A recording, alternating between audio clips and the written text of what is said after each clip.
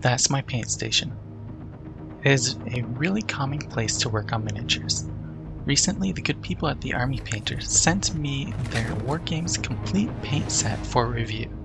In it, you get 124 paints plus 5 free paint brushes. In this video, I'm going to pack all these paints into my painting workspace.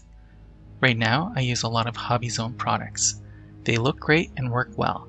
That said, the configuration that I have will not hold this number of paints. It could hold that number of paints if I bought a few different racks, and I wouldn't mind expanding on what I already have. But because I don't currently have those items on hand, I'm going to look for a different way to store these paints. What we have here is my Paint Case 2.0 by Frontier Wargaming. They sent me this for an earlier review video. There will be a link in the description below. My original plans for this case was to use it as a mobile painting platform. My intent was to use it if I needed it at the kitchen table, and also I want to use it when I finally go back to the local gaming stores to paint alongside others. Today I'm going to press it into service for my permanent painting area. This video is about how I'm going to fit these 12 trays of paint into my work area. For those of you who do not know me, my name is Jay and you're watching Must Contain Minis. I do reviews and showcases of miniatures and miniature related products.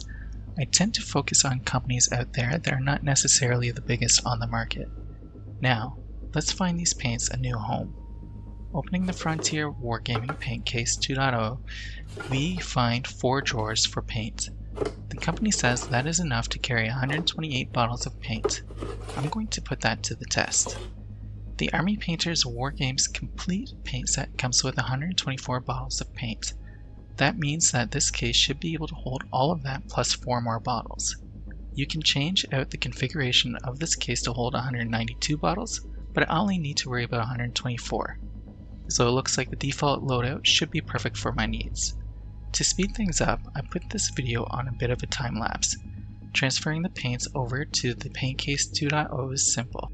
I may rearrange these paints later, but for now this will do. Army Painter is a brand that I have used in the past. Many people, including myself, use these paints improperly when they first start. This can give the impression that the paints can be a little watery, but that's not the case. The trick is you need to know how to mix them. There are a few ways that you can go about doing this. Army Painter recommends that you shake the bottle briefly and then empty some of the medium out of the top. Then seal the bottle again and shake it again. After shaking it the second time, the paint is ready for use. Before knowing how to use the paints, I would use those first few drops that consisted mostly of paint medium and wonder why the paints are not as good as other brands. The truth is that I was just using them wrong. Oddly enough, after I shook the paint again and refilled my palette, I would find that the paint kept getting better as I painted more and more miniatures. It turns out you're not supposed to use the top drops of the Army Painter bottles when you first open them up. These are the things you learn when you read the directions, but most of us ignore those directions or do our own thing. I know I've been guilty of that myself. In fairness, the back of the bottle tells you just to shake the paints well, but if you head to the Army Painter website or check out the literature that comes with the paints, they tell you about the trick to squirt the top medium out first. After you remove that medium and shake them again, these paints have a good consistency to them. To make it even easier to shake your paints, you can try out the Army Painter mixing balls or a Vortex mixer. There will be links to these in the description below. I highly recommend the Vortex mixer because it makes shaking the paint so much easier. I plan to give a test on the mixing balls in the future. One of the things that I like to do is to put a dab of paint on the lids of my dropper bottles. This makes it easier for me to find them later on. The fact that I'm putting the paints in a case like this one, where I can't see them all at the same time, it makes it even more important, in my opinion, to put that dab of paint on the top so I can tell the colors apart quicker. On top of giving me a complete paint set, the Army Painter also sent me 6 bottles of brush-on primer. Since I have 4 extra slots for paint, I'm going to add 4 of those bottles into this case. There it is, all loaded up. This case really does hold 128 paints in its default configuration. Here's how my hobby desk looked after I reconfigured the space to fit the new 124 paints that the Army Painter sent me. What do you think? Let me know in the comments below. Special thanks goes out to the Army Painter for sending me these paints. Thanks also goes out to Frontier Wargaming.